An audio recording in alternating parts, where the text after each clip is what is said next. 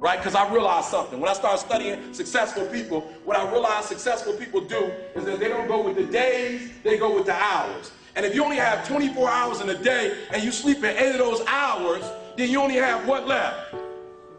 Listen to me, you only operating with 16 hours to be successful. Now, let's leave sleep alone. You slept for 8 hours, you got 16 hours left. How many of y'all talk on the phone? Right? You have talked away your success.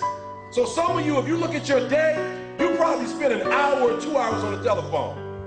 And this is what's crazy about the telephone. It's not a redeemable value. So when you talk to your homegirl on the phone and you gossiping with your girl, I'm not talking about the phone conversation. I'm not tripping about that. What I'm tripping about is you eating away at your hours.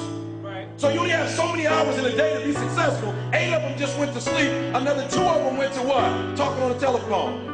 Listen to me, that's 10 out of 24. You only got 14 left to be successful.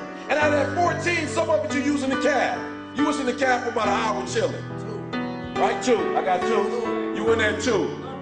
Right? Listen to what I'm saying. You have less than 8 hours, some of you, to get what you need to get done. And I'm not tripping. You can use your time like you want to. But if you're only putting in 8 hours a day and you think you're going to be successful when you get out of here, you got another thing coming.